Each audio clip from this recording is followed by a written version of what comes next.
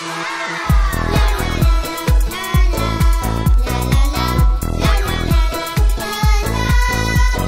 you, Swami.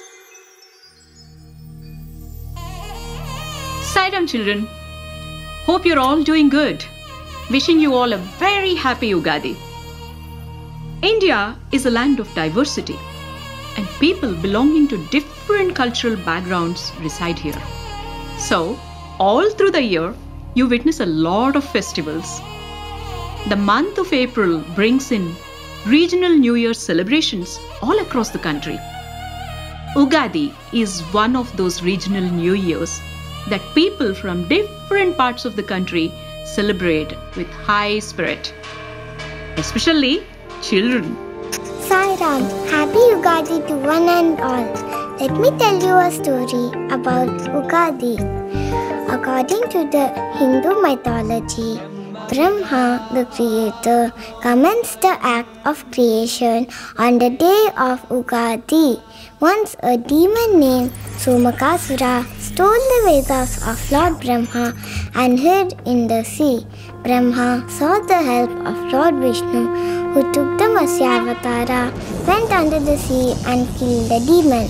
Thus he brought back the Vedas and gave them to Lord Brahma. As this entire incident happened on the first day of Chaitra month, when Lord Brahma got the Vedas back and created the universe. We celebrate this day as Ugadi, which means beginning of a new era. Our 1 year on earth is equal to 1 day for Lord Brahma. When we begin a new year, Brahma starts a new day. Therefore, Ugadi is celebrated in commemorating the beginning of creation. This Ugadi is called as Subhakrut, meaning that which creates prosperity and confers auspiciousness. According to the Indian history, Ugadi is celebrated from the times of Mahabharata. People from ages celebrate this day with great devotion. Not only in Andhra Pradesh and Telangana, people from all regions celebrate Ugadi with many names. Gudi Padwa in Maharastra, Ugadi in Karnataka, and Cheti among the Sindhi people. That's all, my dear friends. Another such custom that is specific to this festival is the making of Ugadi Pachadi, a special chutney.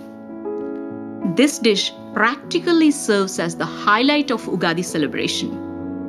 You all must have had it. Some of you may love it, but I'm sure some of you do not really like it. So, let's get into knowing the significance of Ugadi Pachadi. This dish is prepared with ingredients like jaggery, which is sweet, that shows the happy moments in our life. Neem flowers, which are bitter, but they show the difficulties we might have to face during the year ahead. Tamarind, which is sour, and that depicts the challenges one might face. Salt, which shows the interest in life and also advises us to take everything with a pinch of salt. Raw mango, which is tangy, that depicts the surprise elements in one's life.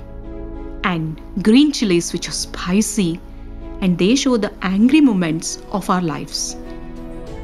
This dish is significant as it has all the tastes of life.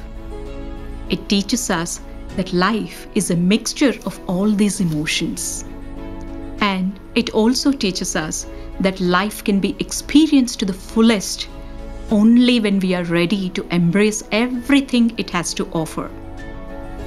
Sidam children, wishing you all a very happy Ugadi. May our beloved Swami shower his blessings on all of us. Happy Ugadi once again. Sai Ram.